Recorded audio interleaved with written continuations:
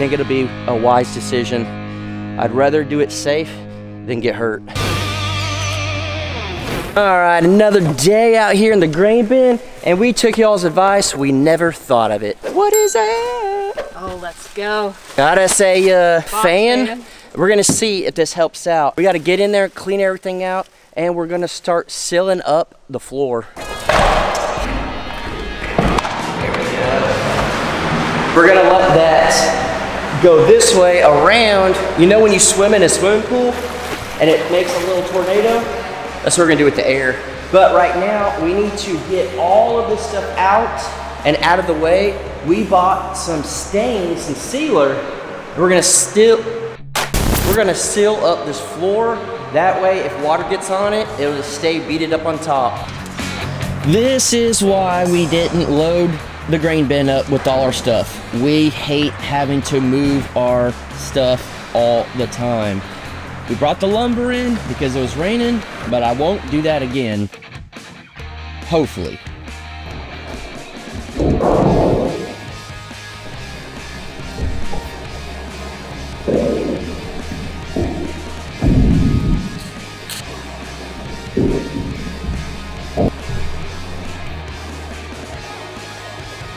All right, so Danielle's been sweeping. We got everything out of the way. We went and got some wood toned stain and sealer. It's supposed to be lifetime guarantee. We looked at a bunch of them. We're just gonna seal it with this, and also we'll know, do we wanna use this on the outside? What will it look like? Brown, eh? Let's see how I get it back.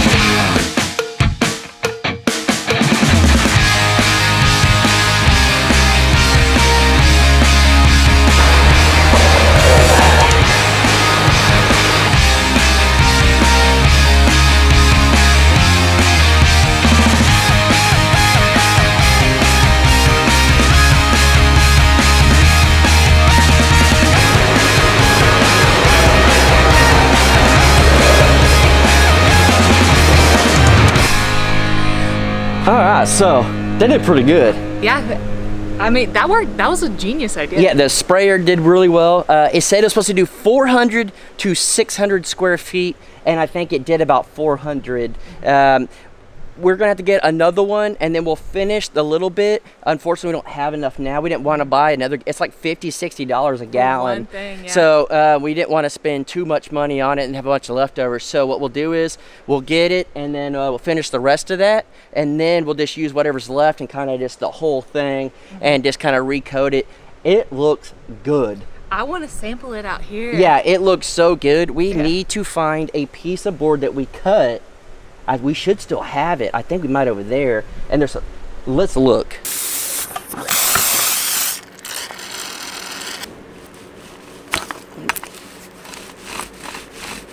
All right, guys, so this is not the exact same board, but it's close enough that we are gonna let it dry, and it looks so good on the inside.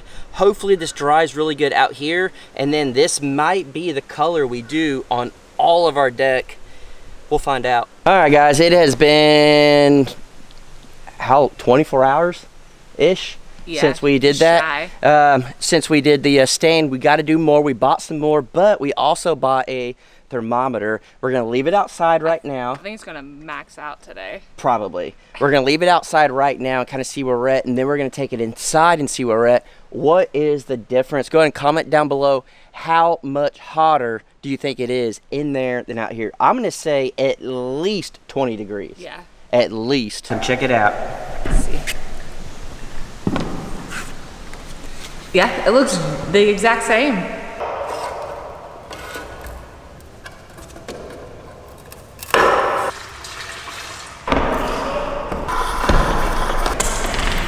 We had a couple more square feet to do, so we decided let's just go ahead and knock out the whole thing. Doing it with the sprayer was the absolute fastest and best way that we've tried it.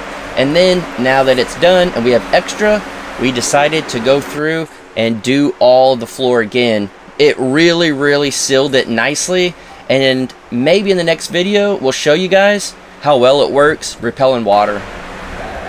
And I know, why did you build that before staining? I don't know, it's just what we do.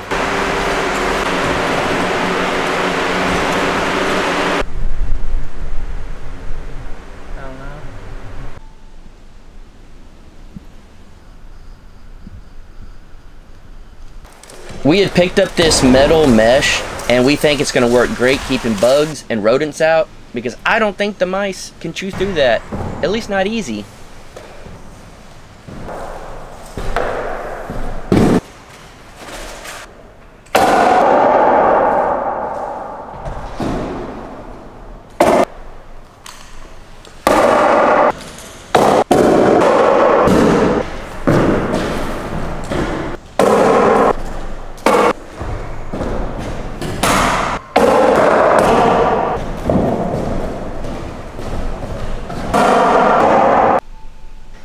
As you can tell, it's gonna work great. There's no way rodents are gonna get through that.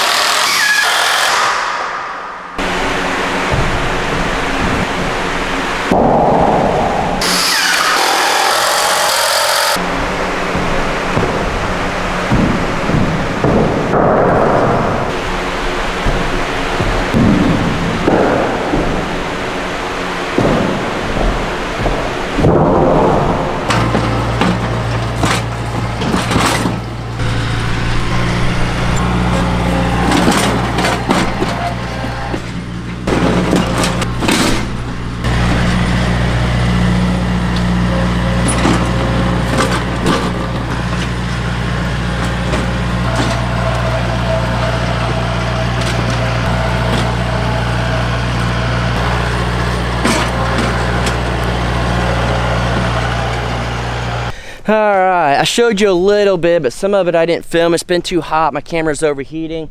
But came in and started clearing out all of this up here in front of the deck. Just trying to level it out the best I can. And then also there's just these shrubs everywhere growing. All the little trees that we cut starting to grow back. And then we have a bunch of scrap or really warped boards, and we're putting it over all of the stumps. That way tomorrow when it's not super hot, it's finally going to be in the 80s for about a week.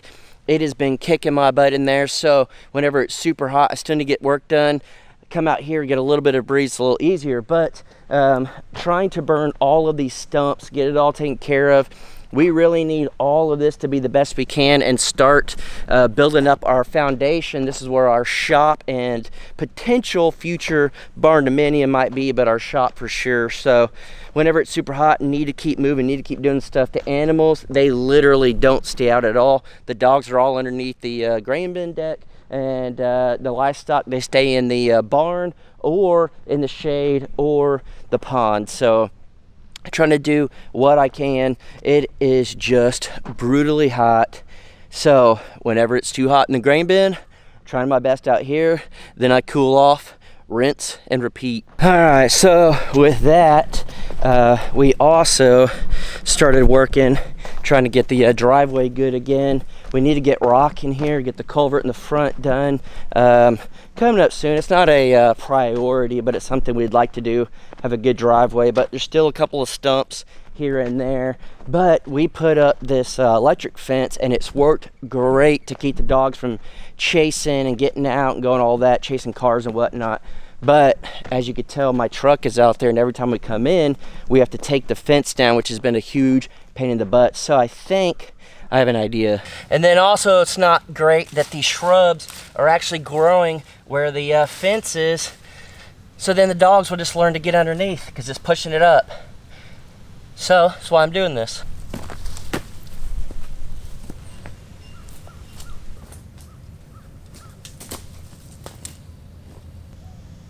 All right, so it's not perfect right now, but it goes to the front.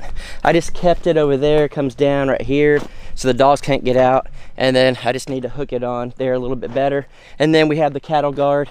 As of right now, the dogs don't go over the cattle guard. So this will be the test if we have this all fenced in and we have the gate open, which we're gonna put a gate. If we put the gate open to come in and out, will the dogs get out? It's something I gotta test, but now I can actually come in with a load full of lumber and go all the way in like we used to. So like I said, the weather's supposed to get better starting tomorrow for about a week. I cleaned all this up, and then I still need to mess with this just a little bit more, but then all of that's cleaned up and everything. Makes it a little easier to work. When Danielle comes out, we'll finish the inside, subfloor, do all that. But now you guys know insects and rodents can't get up through the gap. And then we have something whenever we're gonna do our spray foam and stuff. You guys will see what we're gonna do. We have an idea. We had talked to a professional, and he had the same idea that we had. So we know it's gonna work. I'm excited. It's hot. It's been miserable out here. And instead of killing ourselves in there, with it being super hot, we'll just wait till it cools down. I think it'll be a wise decision. I'd rather do it safe than get hurt.